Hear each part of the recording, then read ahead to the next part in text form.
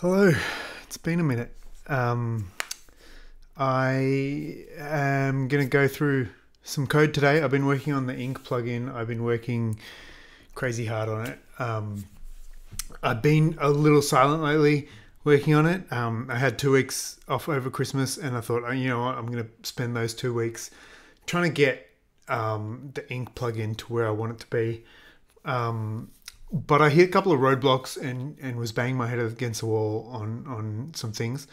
So I have, so I kind of put it down for a couple of days and then picked it up again. And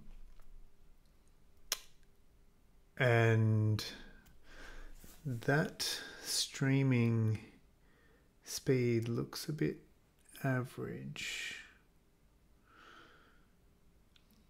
Let's see how this goes. Might be a bad stream, but I haven't done it in a while, so we'll see. So let's have a look. So previously you might remember the current implementation of ink embeds based off, I don't think I have any here. Let's see. No.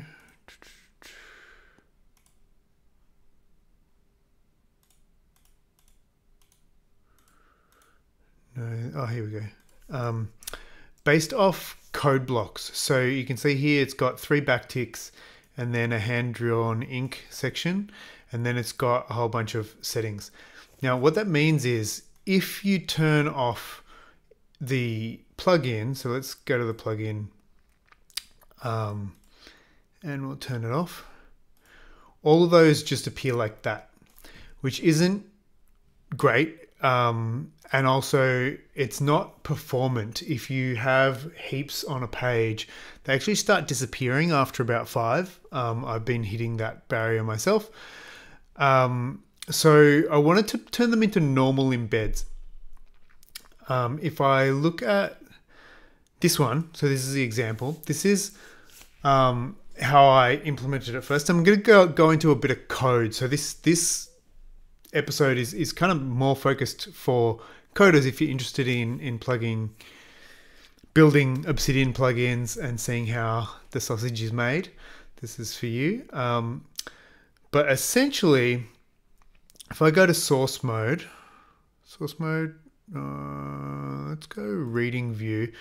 You'll see that this is actually just a standard embed. So it's an SVG. And if I copy this, I can actually, I'm not sure if I can copy it in here. Let's go back and reveal in Finder, and I will open that in Sublime. Okay, so here's what the file actually looks like. So it's got just like this normal markdown link, and if I copy this down here, I can get rid of all my garbage that I've added in here, and you might recognize it. This is a standard markdown image embed, right? So it's linking to an SVG. Now if I save that and I view that over here, you can see it's a standard, it shows normally. And even if I turn off the plugin, turn it off, go anywhere else, come back. It's just how Obsidian does it anyway. So it's a standard image embed. It'll always show up regardless of whether you've got the plugin installed. But what this does is it adds to that. So with an image embed, you have like alt text as well you can put here. So I'm using that for ink drawing. That helps me know that it's an ink drawing that I should progressively enhance. Then I have a bunch of settings after it. So if we look at these settings, we've got it's version 1 of a drawing.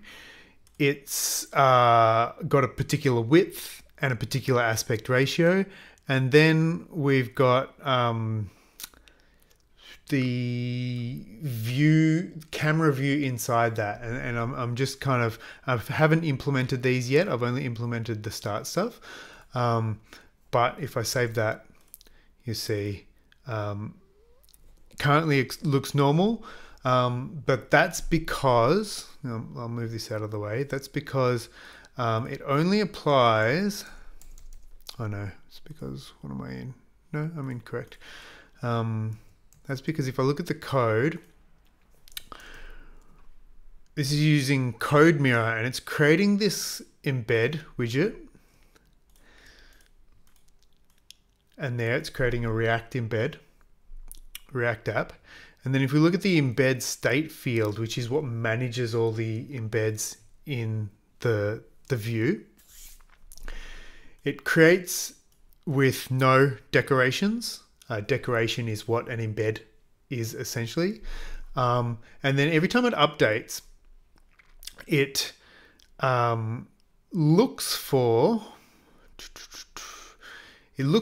the whole tree of the document, and it looks for, sorry,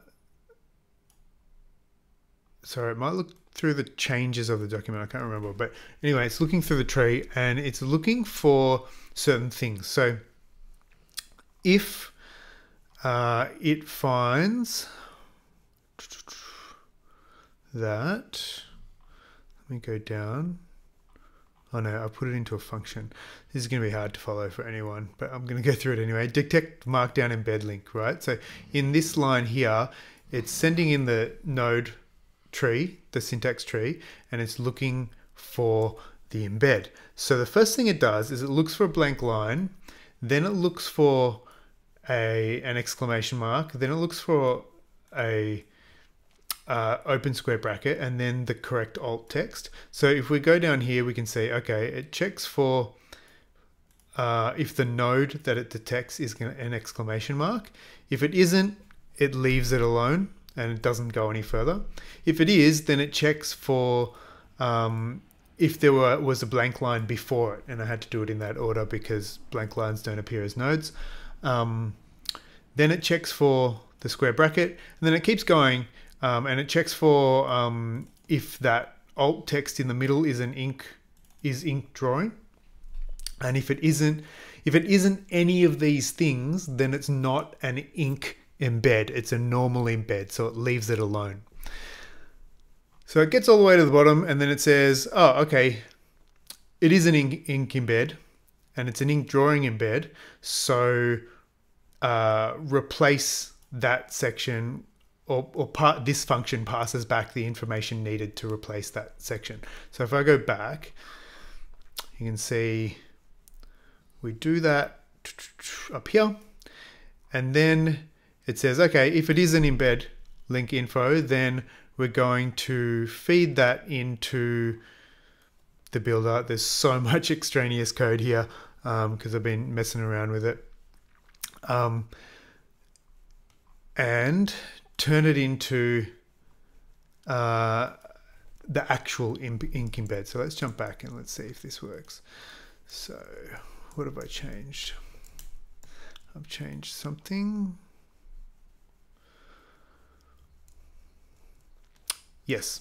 So what I found was I'm trying to replace this, but the problem is that this image is already a decoration that Obsidian creates. And so it's replacing this with this image, and then it's hiding this. And then because of its decoration, my decoration isn't working, and I can't set it to be a higher priority. So what I found was if I set the start position and end position to one earlier and one later, I can essentially override the Obsidian decoration, but it doesn't quite work properly as here. So you can see Let me just undo that for a sec.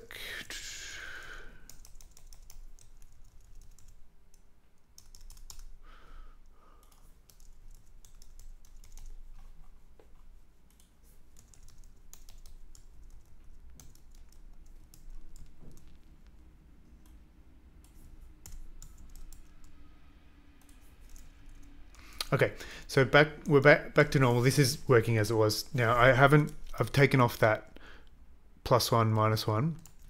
I don't know what it was doing before, but essentially, yeah, my version of the embed doesn't appear unless I click there and that text appears again for my decoration to replace it. So it's not very good, right? It doesn't really work. But what I found was if I go one earlier and one later, I can take over. I can essentially be higher priority than the Obsidian one, and I can prevent that from happening. So now you'll see I take over it entirely. Now you might think that's done, but it's not, because notice where my cursor is. If I go down one and then down one and then down one again, notice how then it stayed in the same place. It's getting stuck inside it. And that's not that big a deal, except that if I type up here, so let's say hello, but if I go down and type here, it starts typing backwards. It's a bad example of it. There's some things in here that mean it's hard, a little bit hard to see, but essentially it was getting stuck in the embed and typing backwards there. So what I found was I had to do it 2 before and 2 after. So start position negative minus equals 2 and position plus equals 2. And that meant that when I check for this, I'm actually checking to see whether it has a blank line before and blank line after. So in the source, it'll always have to have a blank line before or blank line after. So if I save that and I go back, now it works beautifully. And you can see we've lost those lines in between here and in between here. And I can go here and I can press backspace and it disappears and it all works perfectly. I can highlight this and it highlights everything in between and I can get rid of it. But what that means is that in the source, there's actually a blank line, and when it embeds, it'll put a blank line, which is fine. If I remove that blank line, then it'll break it. So now it's turned into a normal embed. But if I add that blank line back in, it turns into the ink embed. So really, you can only break it if you go to the source mode and start messing with this. That's fine. But if you're just working in here in the visual editor, essentially, and you do some things, it'll always keep it right for you. But essentially, I've solved that problem. So now I can turn these into normal embeds that even if you turn off the plugin, so let's turn off the plugin, they will still show as images. So they don't get all the whiz-bang features that you have when you have the plugin installed. They essentially go into a read-only mode and they just show as images.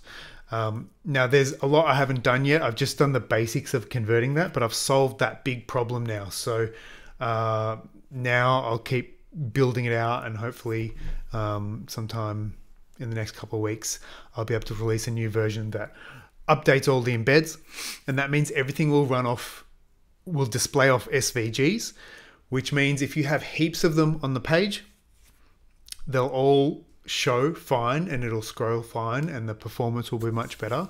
And I'll be able to also enhance things like when you go to embed an existing image, I can create a custom dialogue that shows you the existing drawings you have in pictures in a visual way, rather than just relying on text and having to look at the file names. But that's it. Bit of a long one, talking through code. To anyone who's watched this far, which is probably nobody, hopefully that was interesting in terms of how the sausage is made, how the thing's built. If you're building something similar and you have some questions, how did I figure out this, or how did I actually structure it, feel free to look at the code. You can go and look at it. It's in a branch at the moment called release_0.4. And also feel free to ask me questions about it. But that's it. Thanks, guys. See you later.